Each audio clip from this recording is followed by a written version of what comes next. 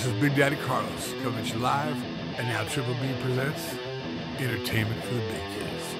Hi, my name is Dan Johnson, and I'm with 3 Square Food Bank.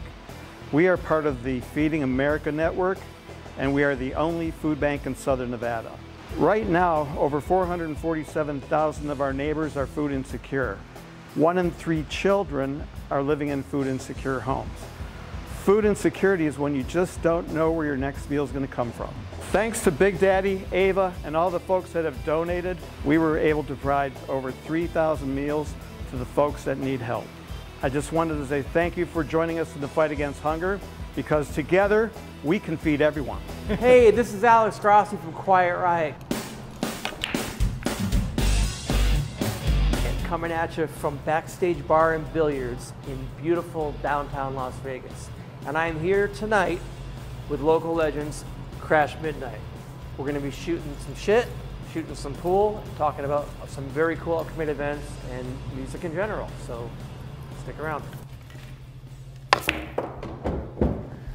So this is the first streaming show you guys are gonna be doing. How do you feel about this new platform? You know, I mean, when we went through this pandemic, we had a sold-out show right down here, ready to go, and we were so excited. It was sold out 2 months in advance.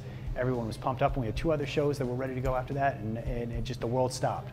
Yeah, you know, crazy. And it's a whole different platform, but we're really excited to get into this. You know, there's nobody doing it the way that Big Daddy and Ava are down here. They're putting their money where their mouth is, and they're really putting something together that I don't think I've seen anywhere else in the country right I now. can attest to that because my side project, Hookers and Blow, did. That's right, you guys played one. We did it back in October, and I've A/B'd it with everything else out there, and nothing comes close. When I hear you talking, when I'm on the street,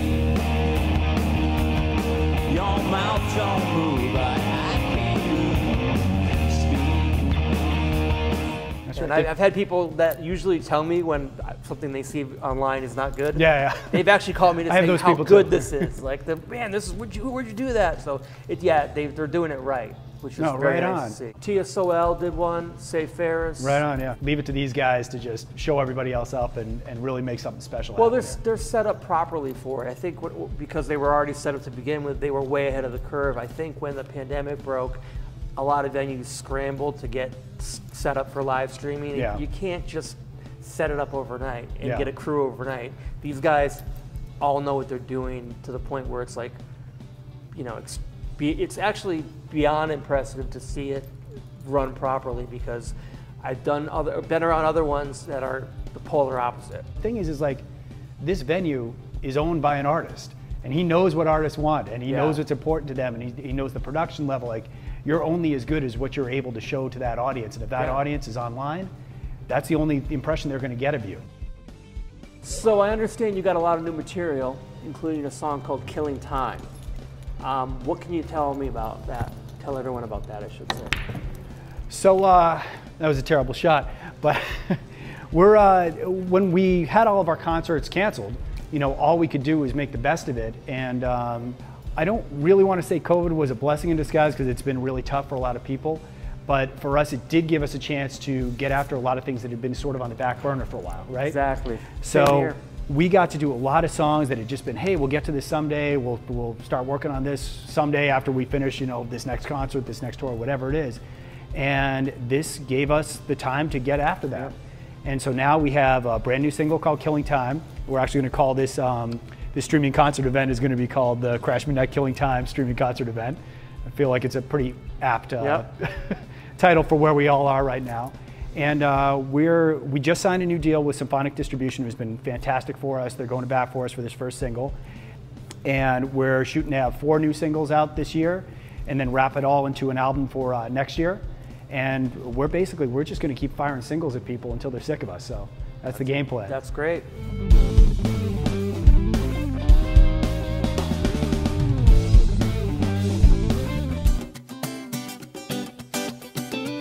Surrounded by the ocean, this is our home.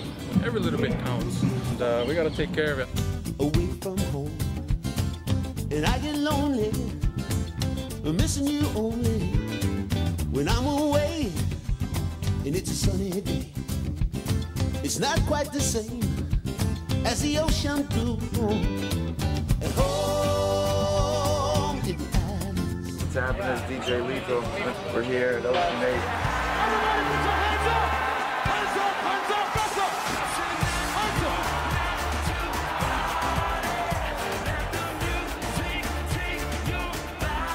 Everybody push it up, come on! Hands up! Hands up! Dance, we want the funk. Give up the funk. What's your song? We need the funk. Give up the funk. What's your song? Pardon for Big Daddy and Ocean 8. Na na na na na.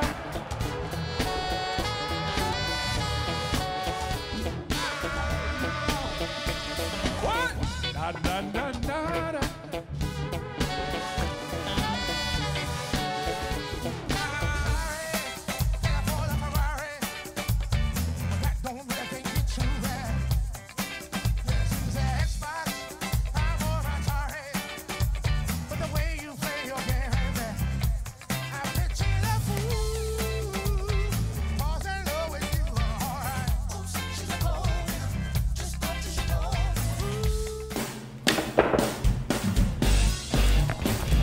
So now that you've been living in Vegas for a while, have you found yourself using this city as any kind of influence for songwriting material? You know, it's actually, we've been asked this question a bunch of times, and it's so interesting that, like, I think our hearts will always come from Boston because that's where we clawed our way up and that's where we got signed and all that stuff, but we have never been embraced by a city the way that Vegas has. And I think that that's definitely translated into our music. I see us, you know, I don't want to give away a couple of our new singles, but we have a couple new ones that are going to be coming out later this year that are dead on about our experience in Vegas. Yeah. And about the, you know, it's just a different crowd out here, and it's a crowd that has just embraced us in a way that that I don't think we definitely never expected when we moved out here, because we didn't know what to expect when we came out of Vegas. Like, there's a show on every block. You could spit and hit a show in this town. And thankfully, there's places like, you know, right down here at Backstage Bar and Billiards at Fremont Country Club, who they're completely pushing that scene right now. To their credit, they've streamed more shows than any other major venue in the entire U.S. right now. Yeah, and well. And actually, that's a very important point. It's quantity and quality. Yeah, they've hit both quantity and quality, and that's something that, you know, I'm so proud to be a part of. I know you are too. Like, it's just, this is something that I think when you walk in here, you get a sense of, like, this place means something. Yeah. This place has history. This place feels like home, you know. And it's not like it's not to talk down on anything on the Strip, but, like, this place is real.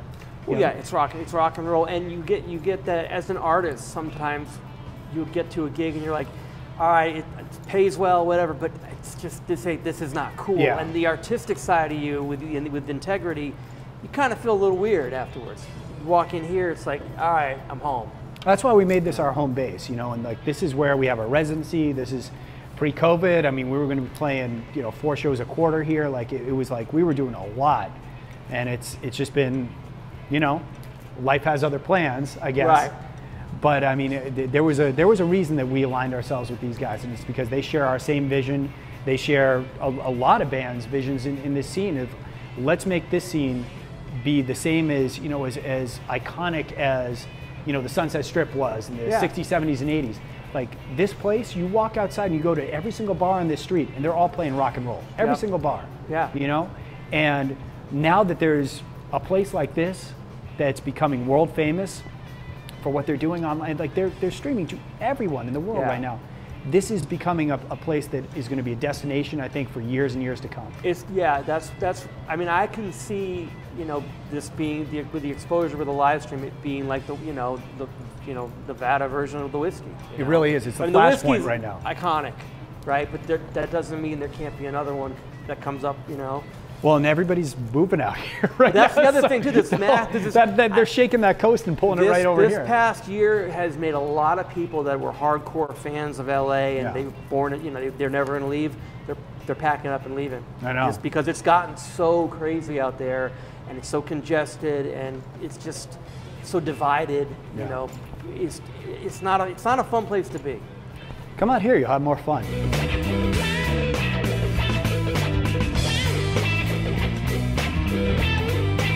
There was only one place we could bring that energy and that creative experience to Las Vegas, and that was downtown.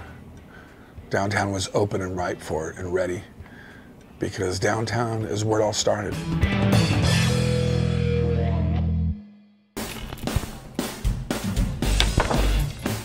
I also heard that you recently regained ownership of your catalog. So speaking of deeply personal things, okay, so this intrigues me because I know what that means. I know what that could also mean. So what, regaining control, first off, how did you lose control of your catalog and what led to regaining it? I'm just curious. So as I'm sure you've probably been through in this industry, is when you sign that label deal, you know, somebody else now owns those masters. They now own those songs. The stuff that you wrote, they own. And that's fair because well, they own the recordings of it. Yes, exactly. You know, and that's fair because they're paying for all that stuff. They're paying for the marketing. They're paying for the recording. But in our case, and again, I don't want to throw our label under the bus because they tried very hard. Right. And they were given a shit circumstance. You know, that they had to try to muddle their way through. But things didn't really work out the way that we had signed up for with them. Right. You know, so it was. Our first album was a collection of, it was almost like our greatest hits album when it finally came out. Like it was 12 songs that we had written over the course of 5 years of us being together by the time we got signed. And released it on other releases independently? Shit, we had released our first single, 151. I think there's 5 releases of that at this point. Like before. Did you remix it and re-record Oh, yeah, it? At least 80 times. So there were some of those songs were written when we were like 20 years old, like literally 20 years old, and it was they meant so much to us, and to finally be able to have the opportunity to buy back the rights to those recordings and be able to own all those, and a lot of people that are not in the music industry don't understand like the implication of what that means. So as a quick example, we got to be the title track for Formula 4 Racing. One of our songs, one of our very first songs, Diamond Boulevard, was the title track for that. And we got thousands of dollars for that. Yeah. And if we had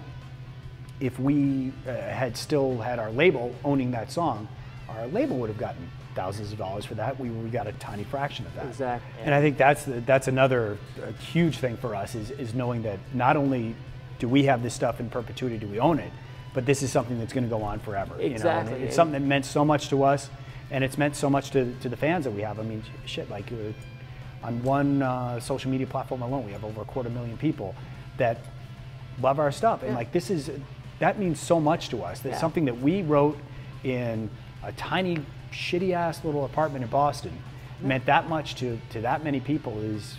It's a really cool feeling. So I also wanted to mention that you're going to be part of helping to launch our new music platform called VIPs, and it's Vegas Industry Premier Showcase that we're going to be doing from here, from the Fremont Country Club.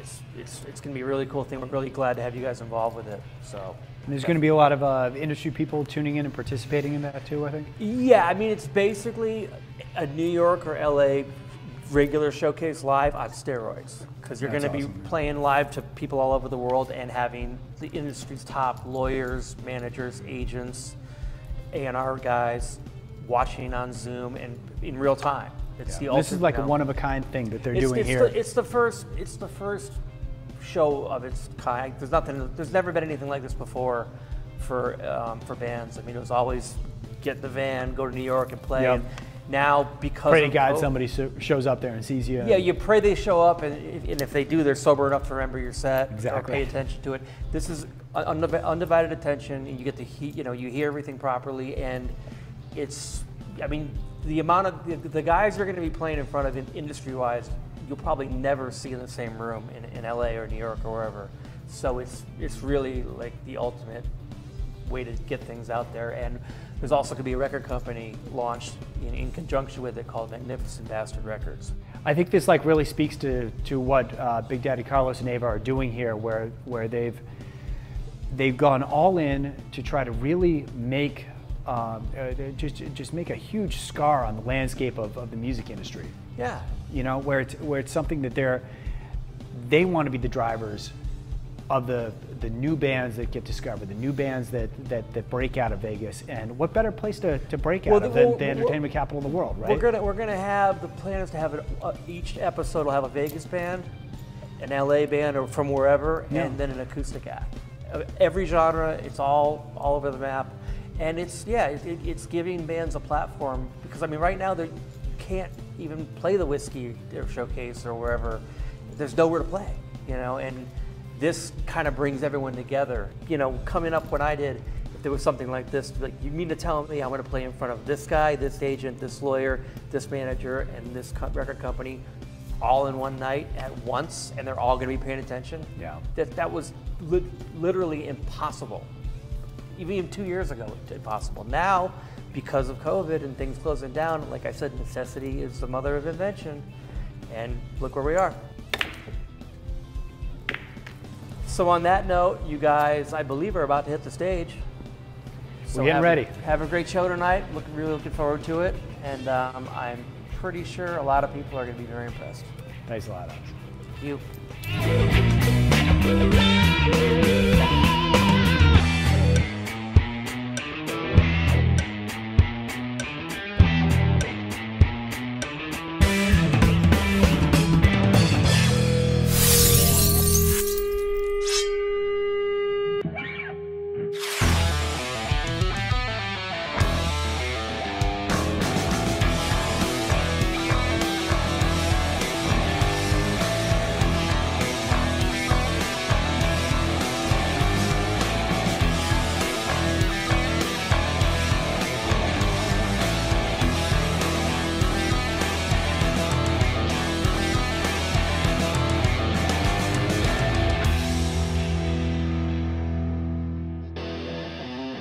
Hi, my name is Dan Johnson, and I'm with 3 Square Food Bank. We are part of the Feeding America network, and we are the only food bank in Southern Nevada. Right now, over 447,000 of our neighbors are food insecure. 1 in 3 children are living in food insecure homes. Food insecurity is when you just don't know where your next meal is going to come from. Thanks to Big Daddy, Ava, and all the folks that have donated, we were able to provide over 3,000 meals to the folks that need help. I just wanted to say thank you for joining us in the fight against hunger, because together we can feed everyone. This is Big Daddy Carlos coming at you live, and now Triple B presents Rock and Roll for the Big Kids. Ladies and gentlemen, Crash Midnight.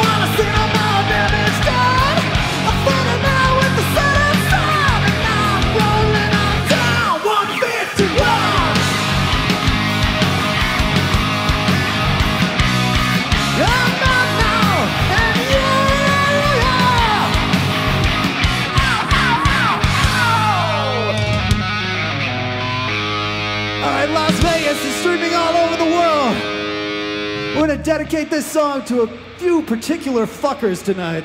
This is called Don't Need Your Advice.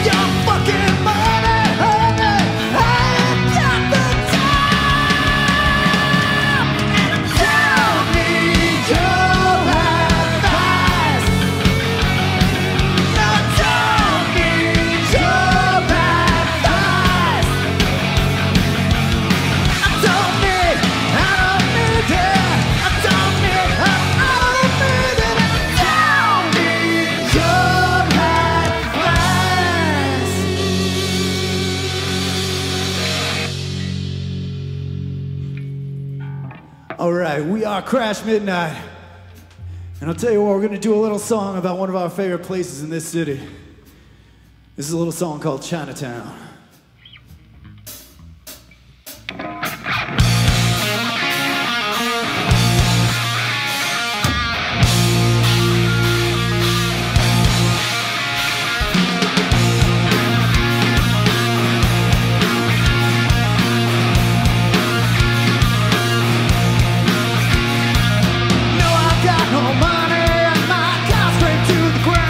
Everybody knows my name, I'm in town, son of a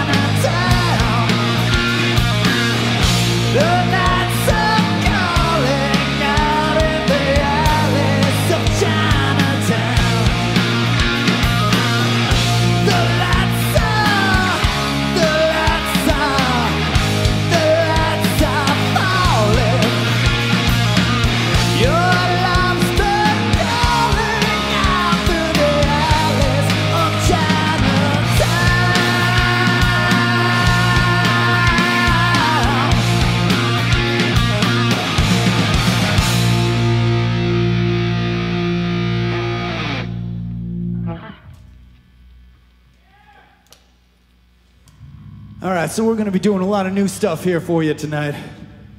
Some stuff that we're playing for the first time ever. You guys like that idea? We wrote this one last summer. And you know what, before I get into that, I wanna make sure that we give everybody a heads up that we've got a link right below this video, and it's to our charity that we're donating the proceeds to tonight.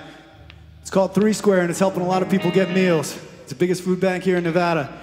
So if you guys like this show, you like what we're doing, and you want us to keep doing this stuff, you donate to those guys. And we'll leave that link up, whether you see this live, you see this 10 years from now, we're gonna keep that link up so you can help feeding those families. And fuck, while you're out there, buy some of our fucking merch. That link will be down there too. All right, so this is a song. This is a song about letting go. Something that meant a whole lot to you. This is called You're Gone.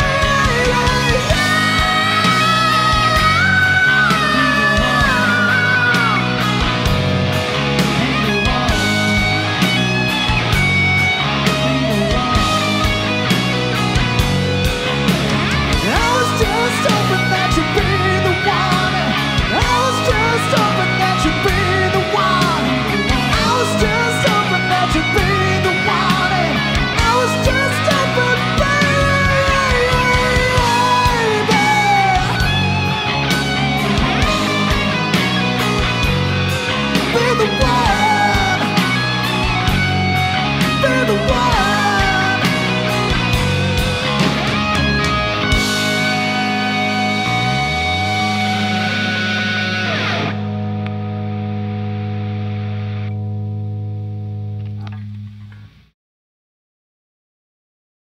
Hey, this is Alex Grossi from Quiet Riot. Coming at you from Backstage Bar and Billiards in beautiful downtown Las Vegas.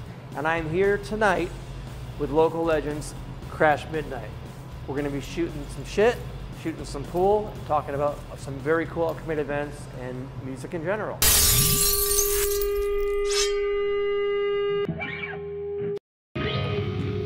So we're trying a whole bunch of firsts here for you tonight. This is a song that just came out. If you guys got Spotify, Apple Music, Tidal, whatever, you guys get on there and find it for us. I want to hear this song all over Las Vegas. This is a song about wasting a fucking shitload of time. It's something called Killing Time.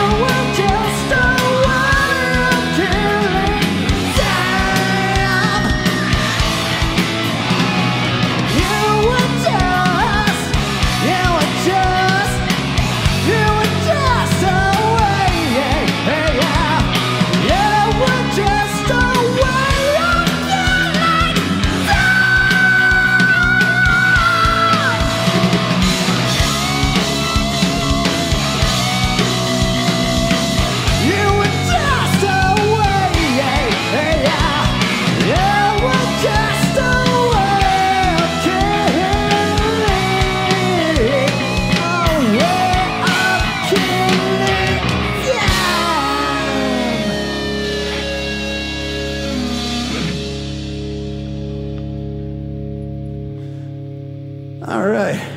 You can hear that on Spotify, Apple, every fucking place you listen to music, that's there. And I want to ask you guys again, to make sure that you're going down below this video, clicking that link and donating to 3 Square, all right? We're here tonight for them, so let's make it worthwhile. Now, while we're talking about a lot of things with this band here, I guess, we got an old song that I want to play for you. It's the last song we wrote before we moved to Las Vegas from Boston. This one's about the infamous combat zone in Boston, where a lot of crazy shit went down. This is a song called Roxy.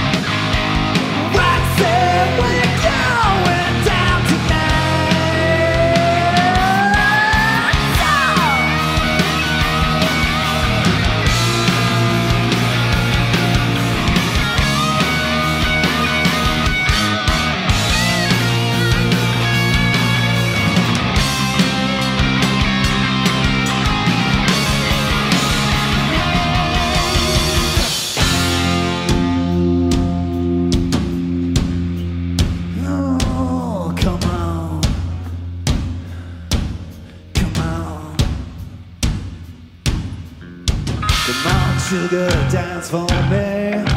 Come on, sugar, dance for me. Come on, sugar, dance for me. Come on now, Roxy, Roxy, Roxy, Roxy. I want your price tonight. Roxy, come on, Roxy, Roxy.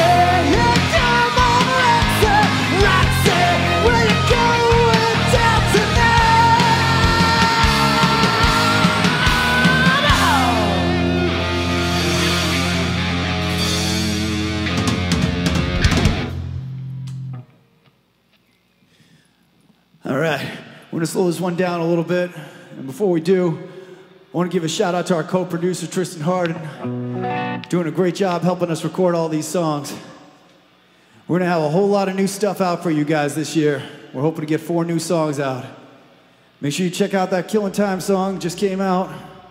And here's a brand new one that I think, I don't know, hopefully we'll fucking record sometime later this year. It's called Strung Out on Sunset.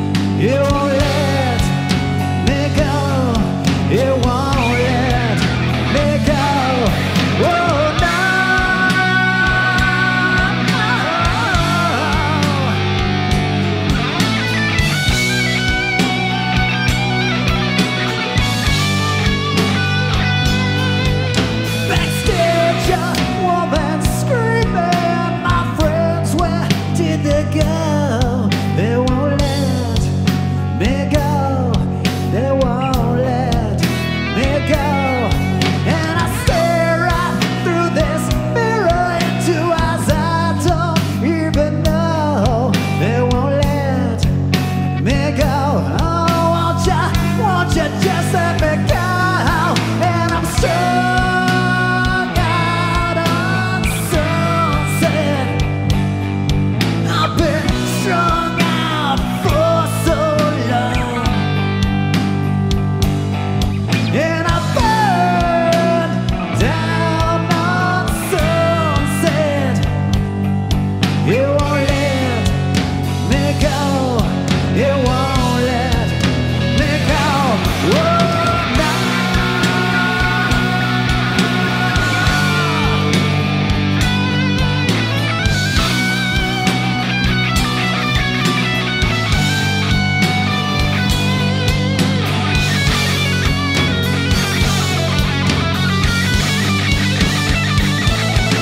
There's a blackness closing in on me, and this filthy bathroom style, it won't let me go. Won't you just let me go? And I'm strung out on sunset. Babe, I've been strung out for so long, and I burned down on sunset. It won't let me go. Oh, won't you just let me go? And I burned out on sunset. Yeah, I just burned out on sunset. I just burned right down on sunset. And I just burned right down.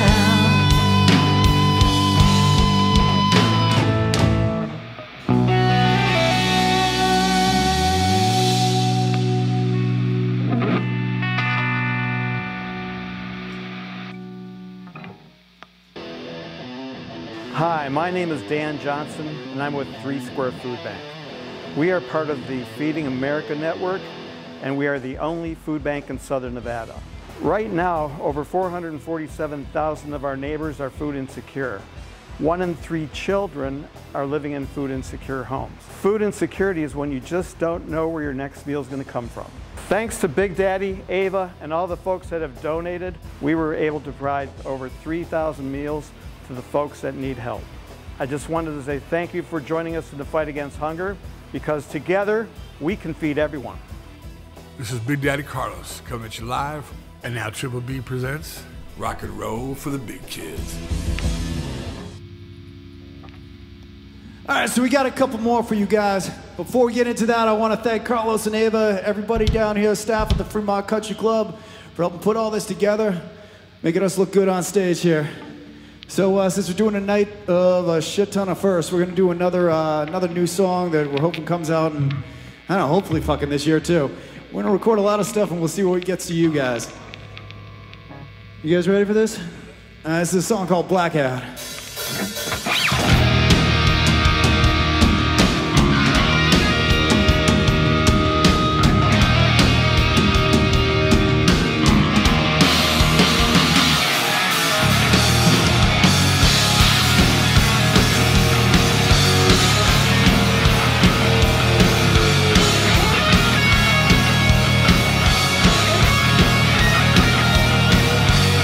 I get you thinking around tonight. There's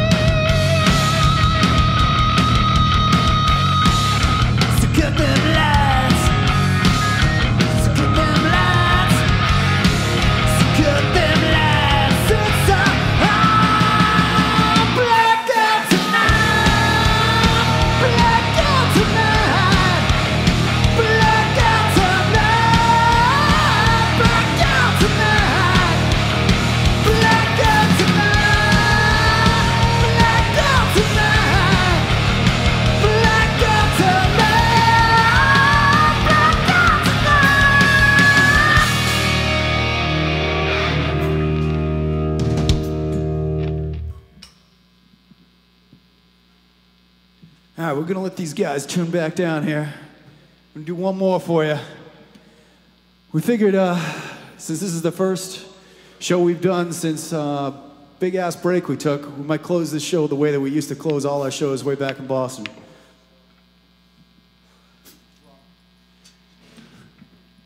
So this one, God, this is like the second song we ever wrote as a band. This is all about taking a ride